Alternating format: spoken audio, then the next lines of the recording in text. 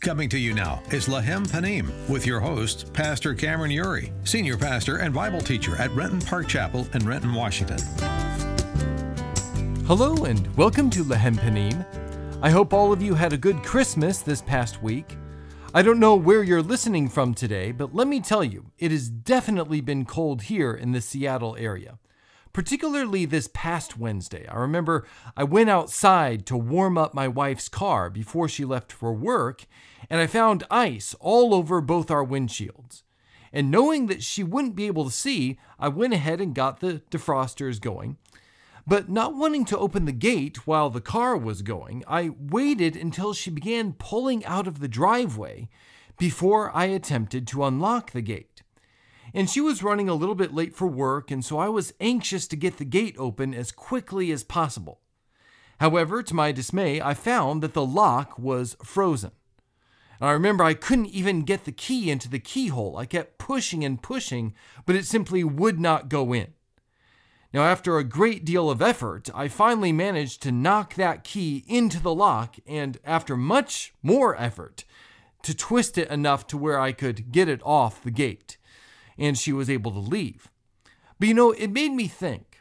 I couldn't open the gate because the lock was frozen. And it was frozen because the world, or at least my world, was touched by a bitterly cold frost. It's interesting how C.S. Lewis, in his book, The Chronicles of Narnia, he describes the sin-enslaved land of Narnia in terms of winter. It is bitterly cold in Narnia, under the spell of the White Witch. And as Lewis says through one of his main characters, it's always winter, but never Christmas. And it's not until Aslan, the great lion, representative of the Lion of Judah, Jesus, it's not until he comes that the world begins to thaw and come back to life. And in a similar way, our world was frozen until Jesus came. The warmth of that quiet stable in Bethlehem, it marked the beginning of the thawing of the world. And it's through Jesus that the lock to the gate of heaven has been made unfrozen and opened. Not by a merely human hand, but by a human hand that was, at the same time, the very hand of God. A person who was, at the same time, both God and man. That's what we needed in order to break the power of sin and death. The Son of God in the person of Jesus Christ. It is through him that the defroster was set on the world. As through him, we are enabled to be united again with the sin-melting, holy-making, love-creating presence of God. And it is this person that Peter and John are seeking to connect the crowd with here in Acts chapter 3. They have just healed a lame beggar, and so Peter is explaining to the crowd how this beggar was healed by the very name of Jesus, the one they had crucified. And Peter tells them point blank that they committed the greatest crime in human history. They killed the Son of God. And before salvation could be offered, they first had to come to terms with that reality, with an understanding of both who Jesus is and what they had done to him. Now, at this point, Peter begins to use a softer tone with his audience. He tells them that he understands that they, and the Jewish leaders, killed Jesus out of ignorance. He says in verse 17, "And now, brothers, I know that you acted in ignorance, as did also your rulers." And this ignorance, it's key because in the Old Testament law, there was a difference between deliberate sins and sins of ignorance. The person who sinned presumptuously was a rebel against God and was guilty of great sin. And he was to be cut off from his people, which could mean excommunication and even death. The defiant, high-handed sinner was condemned. But the person who sinned unwittingly and without deliberate intent was given the opportunity to repent and seek God's forgiveness. Now, Ignorance does not remove the sinner's guilt, but it does mitigate the circumstances. Remember, Jesus had prayed from the cross, "Father, forgive them, for they know not what they do." And God had answered that prayer. Instead of sending judgment, he sent the Holy Spirit to empower his church and to convict lost sinners. Now Peter continues. He says, "But what God foretold by the mouth of all the prophets, that his Christ would suffer, he thus fulfilled." And so Peter, he encourages them by telling them how all of this was foretold by God through the prophets and was a part of his divine plan for the salvation of the world. And then he says in verse 19, "Repent therefore and turn back, that your sins may be blotted out." Now, I'm the dad of two amazing kids. I'm blessed with both a son and a daughter, both of whom are in school now, and both of whom have a considerable amount of homework. And every time my wife and I sit down with them to help them, there are two things that we need personally. The first is patience, which I confess I'm not always the best at. And the second is an eraser. We use a lot of erasers at my house. We have big erasers for big mistakes and little erasers for little mistakes. But none of them work perfectly. No matter how hard you scrub, most of the time you can still see where that mistake was and can oftentimes even read what was written there. However, not so with God's eraser. This phrase, blotted out, that Peter uses, it compares forgiveness to the complete wiping away of ink from the surface of a document. And once again, this is Old Testament theology.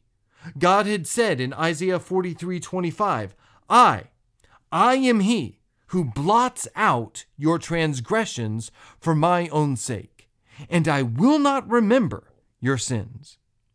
How awesome it is that God, when we confess our sins to him and receive his forgiveness in and through Jesus Christ, we have a clean slate.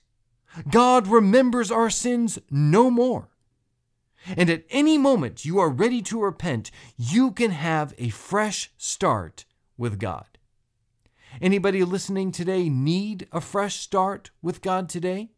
It's available to you. All we have to do is, as Peter says, repent and turn. And Peter is offering this crowd not only the opportunity of experiencing the overwhelming joy of having the weight of their personal sins removed, but he's also promising to them that they will experience a communal blessing if they corporately turn to faith in Christ. Peter says in verses 20 to 22 that times of refreshing may come from the presence of the Lord, and that he may send the Christ appointed for you, Jesus, whom heaven must receive until the time for restoring all the things about which God spoke by the mouth of his holy prophets long ago. Moses said, "The Lord God will raise up for you a prophet like me from your brothers. You shall listen to him in whatever he tells you."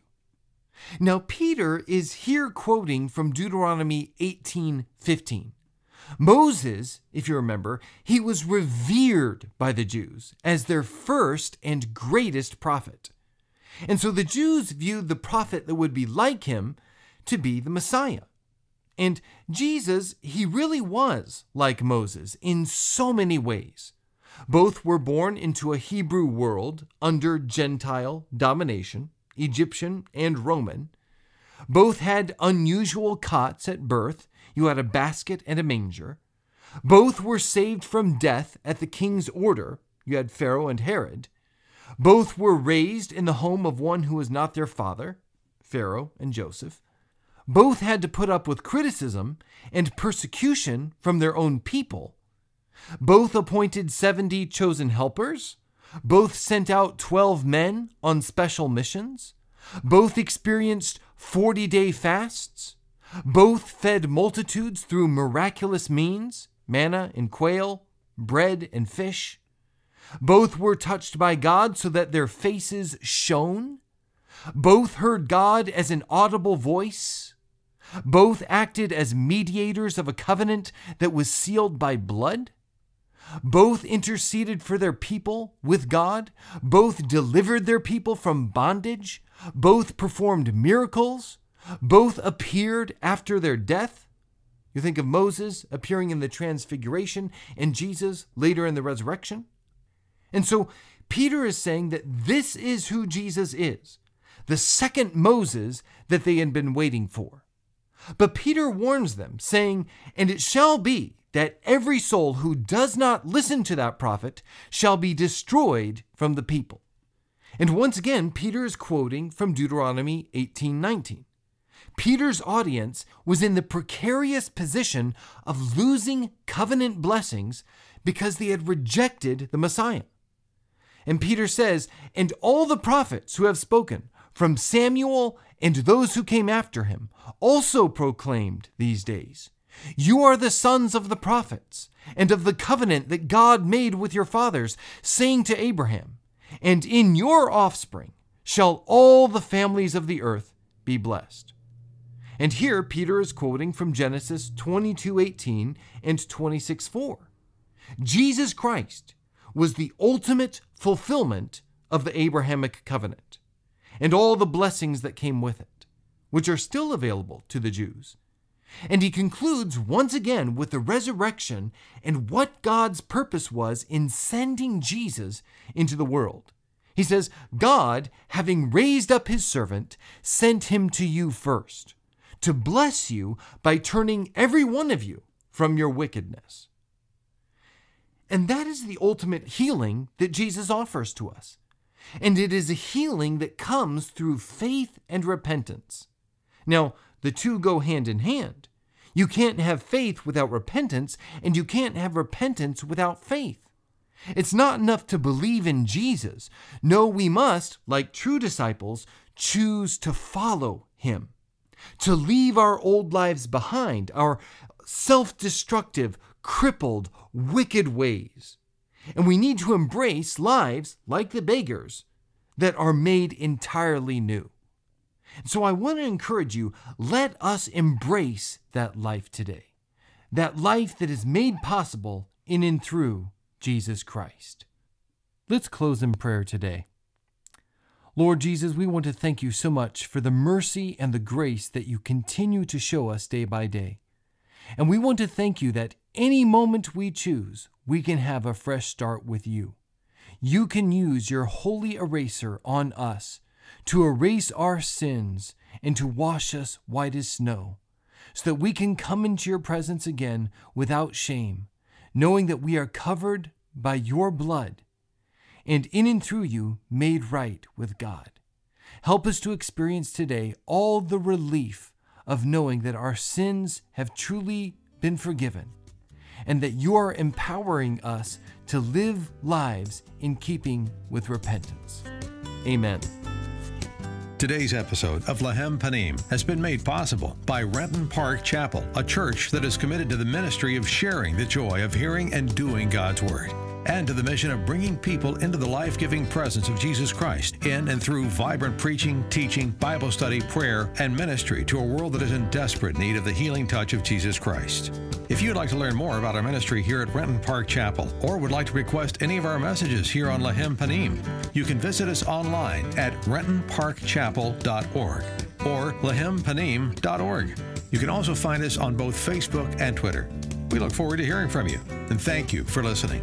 And may you know all the fullness of having in your life the bread of the presence of God.